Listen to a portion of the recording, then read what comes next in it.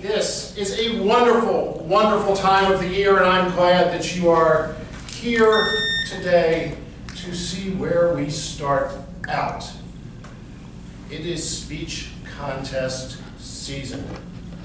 This is where people go to make leaps and bounds in their communication, speaking ability. And all of you have some roles. My role today is model speaker and chief judge. So I need to let you know all you need to know about speech contests. We have our timer in the back, Mr. Pastore, who has a form, and he will be recording the times of the evaluators. He will also be providing them time signals, either with the lights or if the lights fail with those lovely backup cards. Mr. Pastore is the only person in the room who needs to be concerned about how long somebody spoke. Unlike our regular club meetings, you are still going to vote for who you thought was the best evaluator, whether they go over time or not. So we still do care about your vote. Nancy has agreed to be my enforcer today. She is our sergeant at arms. So when the time comes, Nancy will escort our two contestants, Lisa and Greg, from the room, ideally far enough from the room that they cannot hear what's going on here. You will then give them 5 minutes with which to organize, plan their, outline their evaluation, come up with their notes, and at the end of 5 minutes, you will bring the first evaluator, send the first evaluator back to the room and give the first evaluator his notes. You will hold on to the notes of the second evaluator until the first evaluator is done, probably 3.5 minutes, and then give the second evaluator her notes and let them come back into the room. The rest of you are judges. I know, we pride ourselves on being a safe and supportive environment or a judgment-free zone, except for today. Today, your job is not to provide feedback the way a general evaluator will. Your job is not to come up with ideas of improvement for the evaluators. Your job is to pick a winner. And that is why you have this evaluation contest, judges guide and ballot. And while you have that right now, I'd like you to fold this almost in half, maybe a third, probably somewhere in the middle of the 4 or 5 line. Like so, up and down. And on the left-hand side, in one of the spots, write down Ray. And the right-hand side, write down Lisa. Those are our evaluators. That is the order in which they will be evaluating. And you have 4 weighted categories to think about. The first category, and the most important, is the analytical quality. And on the back, there's a description. But the analytical quality talks about how effective the evaluator is. Every evaluation should analyze the strengths and weaknesses of the presentation. But does the evaluator have clear and logical comments? Does the evaluator identify specific strengths and weaknesses, or just kind of a general whitewash?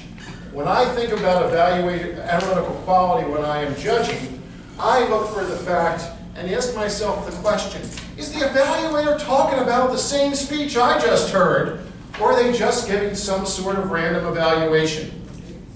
You will want to score that on a scale of 0 to 40. High numbers, 40, are great.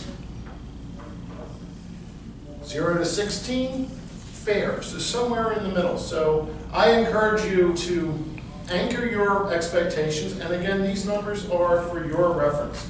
So where did you perceive the analytical quality of the speaker? The second characteristic, second most important category is the recommendations, and that's out of 30 possible points. So that's a 0 to 30 scale. 30 is being great, which talks about, are there specific recommendations the speaker makes on the model speaker, who in this case is me, right now? Are there practical recommendations? Are they helpful, positive? Do they enable the speaker to improve his or her next presentation? Then we get down to the last two categories, and these are both out of a possible 15 points. They're not weighted as heavily. One of them is technique. And I think of that as the style of the evaluator. Do they come up with a technique that's sensitive to the feelings and needs of the speaker? Do they have a little bit of style, a little bit of oomph? And then the summation is the last 15 points, which is basically, does the evaluation have a conclusion? And if so, how good is it? So, after you hear Greg's evaluation, you will have a minute to provide scores, and then total up your scores at the bottom. Then fold it over. So when Lisa comes in, you're not looking at Greg's scores. At the end of Lisa's evaluation, you will again have a minute of silence, or 2 minutes in this case, to provide scores. And after that, total up the numbers. When you get to the bottom part of your evaluation form, this is what's important. You need to write down a first place and a second place person. You must sign your ballot at the bottom. You can go ahead and do that now. Don't put down first or second place, though. We actually want to have fair competition. And also print your name at the bottom. When it comes time to collect the ballots, you don't have one because you're sergeant at arms. All right, that's what I was hoping. But see, I saw that and I reacted. Because you're not going to hear the first evaluation. The second one you will hear. The first one you will not have the opportunity to hear. Tear it off. This will be collected by Elise or myself, and at which point you are done. The top part is secret. I say take it home, throw it out, eat it, whatever you want to do. But do not leave it behind. At the end of the contest, we do not talk to the contestants necessarily about what happened. This gets more formal at the area level, at the division level, at the district level. This is the club level. These people are your friends. They're not your frenemies. They are your friends. So if you want to give them ideas about what you thought was great after the meeting's over, I'm not going to say you can't do that. But we don't need to encourage any additional relationship strife between Lisa and Greg, who are willing to throw down in public for our club's success and entertainment.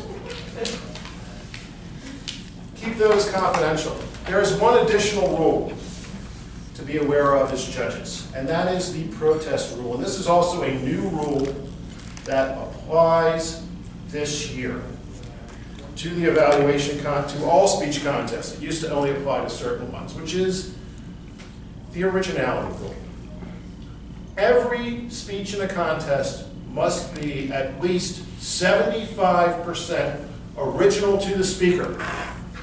The speaker's own words. Now, the speaker could have given the speech 100 times before, but as long as you're the only one who's done it, that's fine. But on the other hand, if Greg stands up and instead of providing an evaluation, just merely sings the introduction to Shaft, then his evaluation is not 75% original, at which point you may write protest on your ballot. Now, if you write protest, please still rank and score the speakers, because the protest might not be valid, but they might be disqualified in terms of a protest. So write that on there, and then we will talk about what happens at that point. The contestants may also protest. Everybody here except for Paul and Nancy gets to protest. They don't get to protest because there are other enforcers in other matters of things.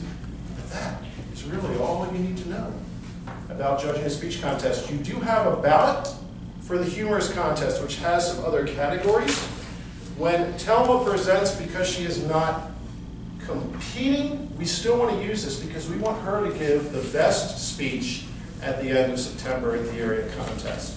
So please look at that and provide her feedback on those points, ideas, feel free to write all over that form, because that's what she's trying to do then when she does compete, is to get the greatest number of points. So the more ideas we can give her, the better, more successful she will be. Thank you very much for your time. Mr. Contest Chair.